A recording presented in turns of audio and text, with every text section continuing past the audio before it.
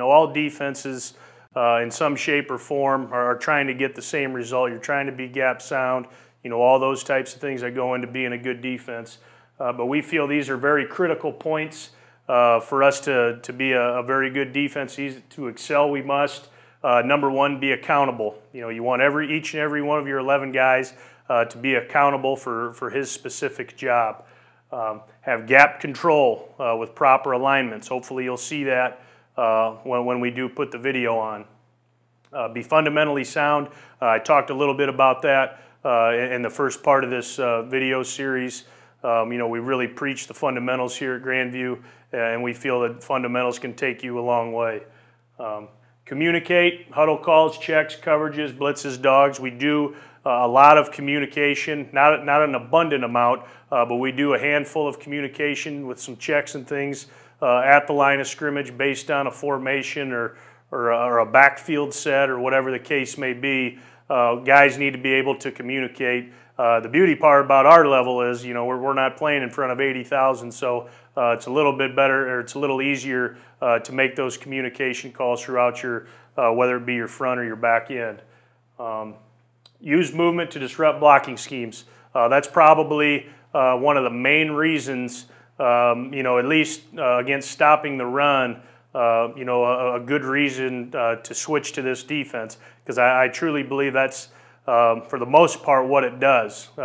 There's usually some kind of movement going on every play to help us get in a good position to make the play, as well as confuse those 5 guys on offense, the offensive line, trying to confuse them, especially if they're a zone blocking team, which a lot of teams are these days. It doesn't really matter even if you are a gap team. The power counter schemes, things like that. Movement can still mess with that type of scheme as well. But again, that's one of the number one reasons why this defense, in my opinion, can be successful. Be able to run zone dogs and man blitzes for pressure in run and pass situations. Bring in 5 guys, 5, 6 guys. We want to be effective. When we do that, and it may not necessarily result in a tackle for a loss or a sack, but it may speed something up. It may speed up a throw. It may panic a back, and whatever the case may be, I believe you do have to have some form of blitz within your defense, to put pressure on the offense. Give great effort when running to the football. Create turnovers. We always talk to our guys. If you run to the ball, good things will happen.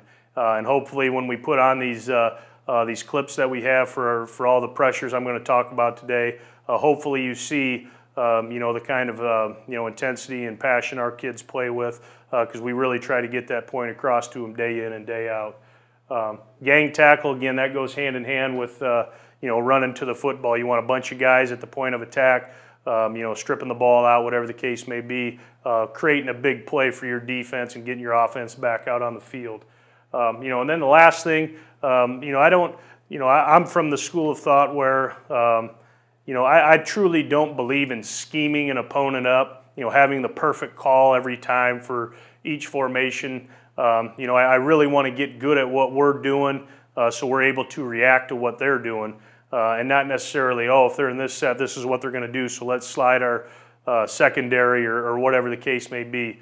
I feel if you just do your job a little bit better than they do theirs, you got a chance to be successful as a defense.